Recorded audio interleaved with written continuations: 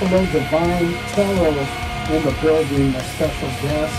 And now, you read my cards, Sky? I did, and you saw me pull them at random, right? Yes, and also...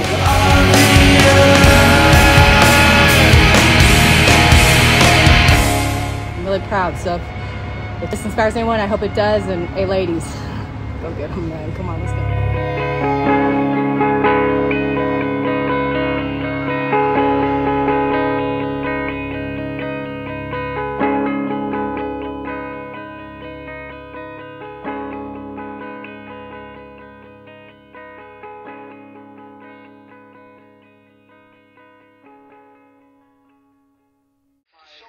This is all borrowed money that our that debt is owed by banks in other countries.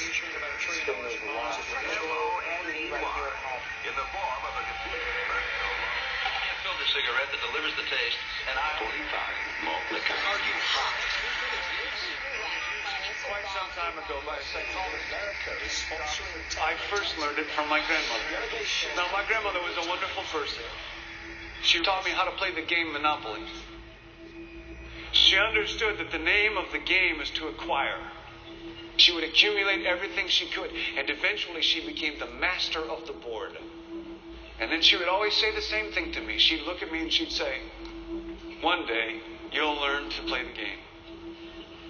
One summer, I played Monopoly almost every day, all day long. And that summer, I learned to play the game. I came to understand the only way to win is to make a total commitment to acquisition. I came to understand that money and possessions, that's the way that you keep score. And by the end of that summer, I was more ruthless than my grandmother. I was ready to bend the rules if I had to win that game. And I sat down with her to play that fall. I took everything she had. I watched her give her last dollar and quit in utter defeat. And then she had one more thing to teach me. Then then she said, now it all goes back in the box.